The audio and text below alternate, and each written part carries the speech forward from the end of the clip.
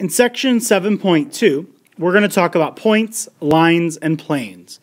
On page 441, in the gray box in the middle of the page, it says, geometry is a mathematical system built on accepted facts, basic terms, and definitions.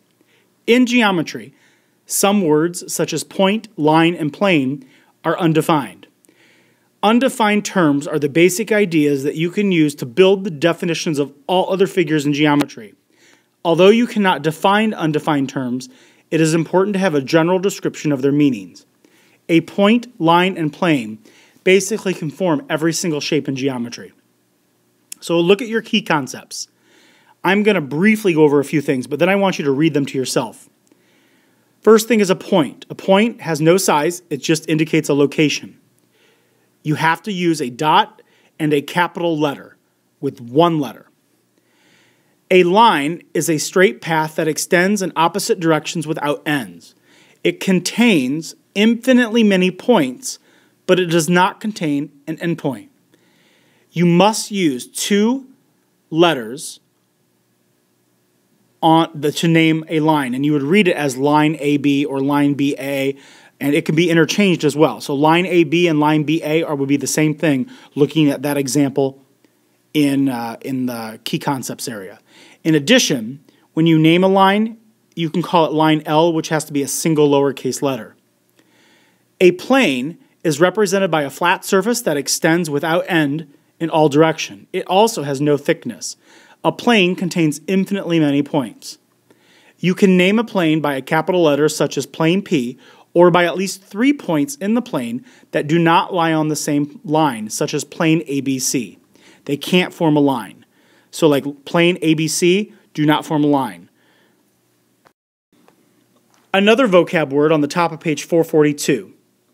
Points that lie on the same line are collinear. So collinear points are points that lie on the same line. Points and lines that lie in the same plane are coplanar. All points of a line are coplanar because they're all on the same plane. So let's look at problem 1. And they got it on problem 1, naming points, lines, and planes. The got it A says, what are 2 other ways to name line RS? So if you look at line RS, you can name it, for example,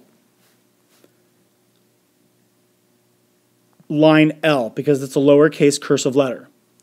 You can also name it using any of the other 2 points on the line. You only use 2 different points, 2 letters on the line. So you can name it line RQ, and you have to have the line symbol. You could say line QR.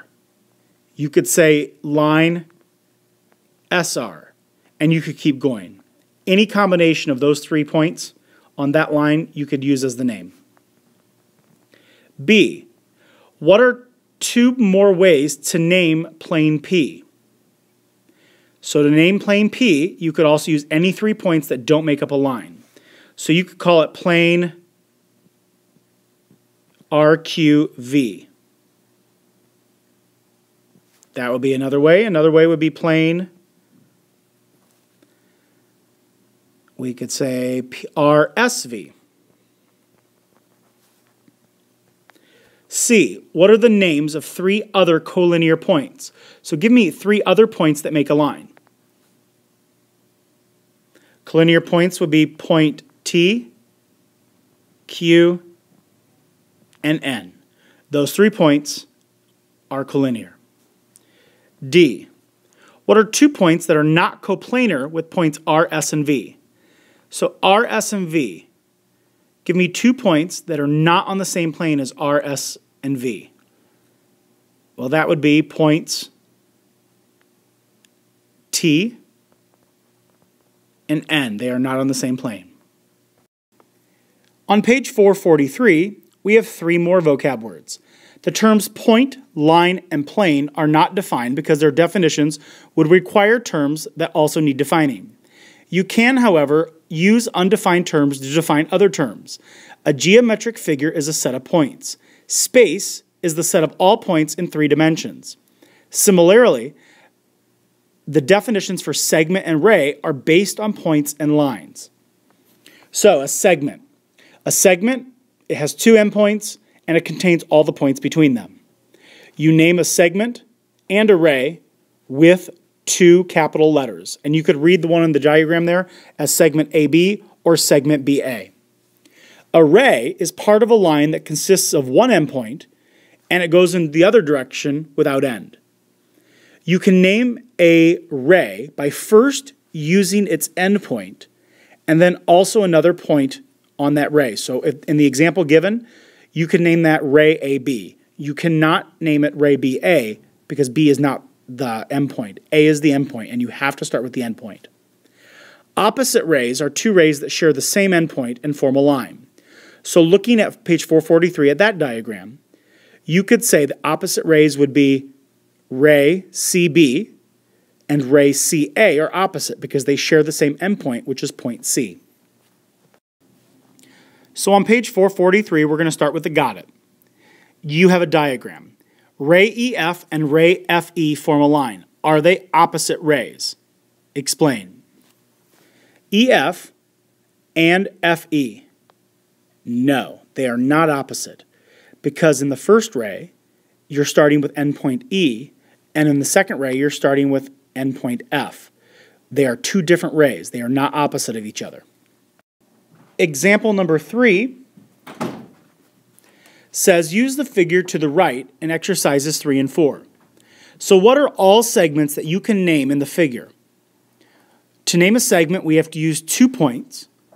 And so we could name, for example, segment RS, segment RT. Notice I have to use the segment symbol.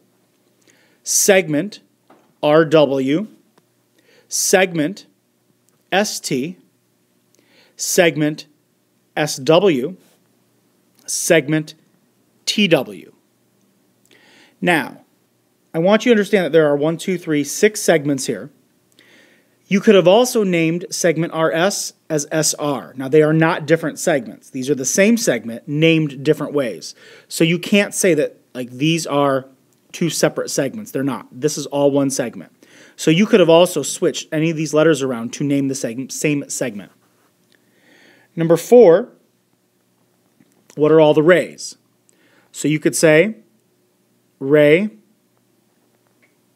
RS. Now you could have also named that ray RT or ray RW, because R is your endpoint, and then you can name any of the other letters on that ray to be the same ray. So if you said ray RS and ray RT as different rays, they're not. They're the same ray. You could also say ray ST, or you could say ray SW. You could say ray SW. I'm sorry, that's the same thing. So let's erase that here. You could say ray TW. You could also say ray WR. We're going to go in the other direction. You could say ray TR. You could say ray SR. On page 444, we're going to start talking about postulates. A postulate or axiom is an accepted statement of fact. Postulates, like undefined terms, are basic building blocks of the logical system in geometry. You will use logical reasoning to prove general concepts in this book.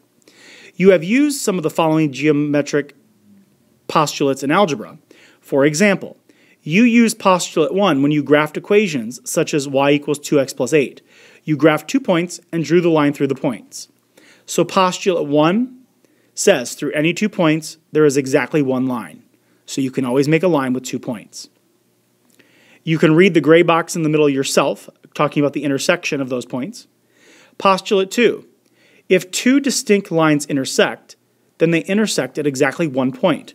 Basically, it says you have 2 lines, they intersect at a point. Postulate 3 is similar, stating that if 2 distinct planes intersect, then they intersect at exactly 1 line, as you can see in the drawing. On the top of page 445, when you know 2 points that 2 planes have in common, postulates 1 and 3 tell you that the line through those points is the intersection.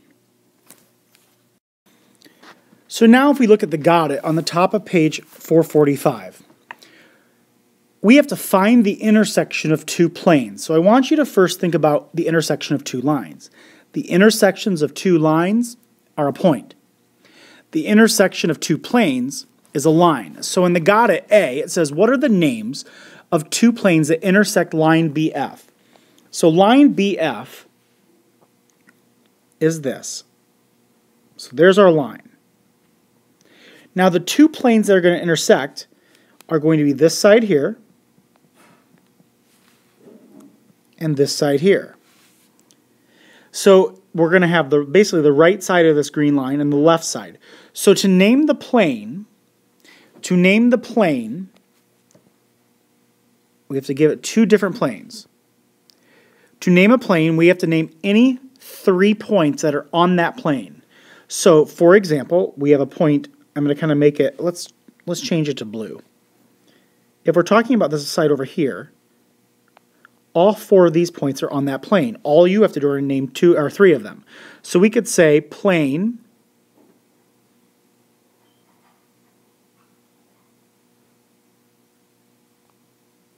B, C, G. You could also have said B, E, F, G. The other plane could be B, F, E. Or you could have said B, F, A or B, E, A. So right here, this side, you could have picked any 4 of these points to name this plane, and any 4 of these points, A, B, F, or E, any 3 of those 4 points to name the other plane. Remember, you use 3 letters. So these would be 2 sample answers, and that would be part A. Part B says, why do you only need to find 2 common points to name the intersection of 2 distinct planes? Why do you only need to find 2 common points to name the intersection of 2 distinct planes? Because the intersection of 2 distinct planes is a line. And how many points make a line? It's 2. So because 2 points, name a line. On page 446, we're going to talk about our last postulate. I want you to look at the tripod sample in the gray region at the top, and then let's look at postulate 4. So pause the video, read the tripod problem, and then let's go to postulate 4. Postulate 4 says, through any 3 non-collinear points, that means if you have 3 non-collinear points, points that are not on the same line, you have made a plane. So through any 3 non-collinear points, there is exactly 1 plane. For example, points Q, R, and S are non-collinear. Therefore, plane P is the only plane that contains them.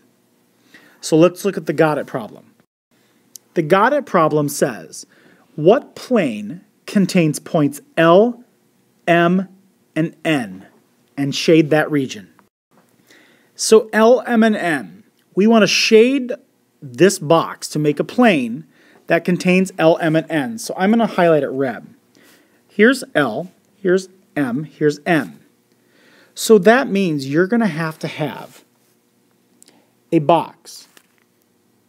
And point P is going to have to be involved in that because you're going to have like this plane that's going to cut through diagonally this box. So this is what I'm shading. Your plane is going to cut right through there.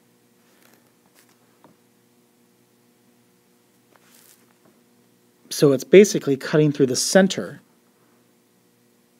of your rectangular prism here. It's this shaded region that's cutting through that. That is your plane that contains L, M, and N. It starts in the back top and cuts through the center and goes down to the bottom front. So M, L, P, and N are all on the same plane. And that's part A. Part B. What is the name of the line that is coplanar to line JK and line KL? So if we want to name a line that is coplanar to JK and KL, so JK is this line here, and line KL would be this line here. Notice that they are all coplanar with the top of this box.